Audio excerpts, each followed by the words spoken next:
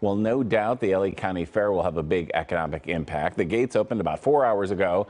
And whether you're hungry for fried chicken and waffles or fried chicken and Captain Crunch with crunch berries, they've got you covered. Everything to make your taste buds bloom. KCAL's Nicole Comstock is live at the fair tonight, where they have new prices and new rules this year. But the big question, Nicole, is did you try that chicken and crunch berry sandwich? No, I mean, I could have, but I would have been asleep in the live truck for the 10 o'clock show, so I probably would have gotten in a little bit of trouble for that. Exactly. But you know, Ross, this is the second year in a row they've actually started the LA County Fair in May instead of in September, because as you can imagine, it gets very, very hot out here on the blacktop the later into the summer you get. And now they want to also give people a reason to come on down toward the beginning of the fair's 3.5-week run here, which they say will be better overall for fair goers and for the vendors working out here in the heat. If the screams of excitement don't do it,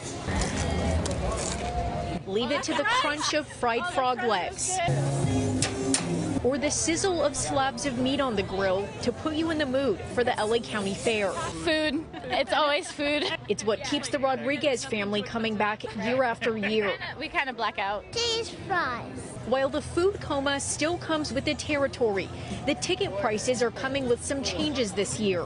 So there's a premium as you come later in kind of week 3 and week 4. LA County Fair CEO Walter Marquez says the earlier in the season you come to the fair, the cheaper the tickets will be. If you want to buy them as the season wraps up, it'll cost you up to $10 more per ticket.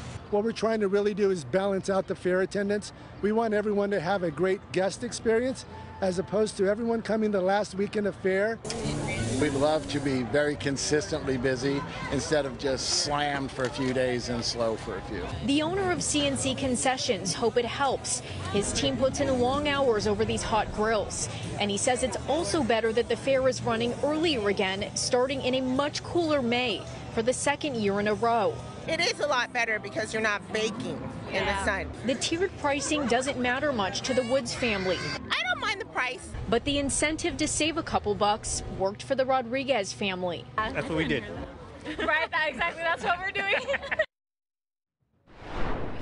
Well, here's the catch, though. You have to buy your tickets and your parking passes online if you want to save money.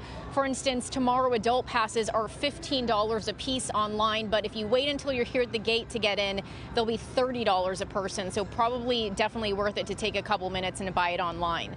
For now, reporting live in Pomona, I'm Nicole Comstock, KCAL News.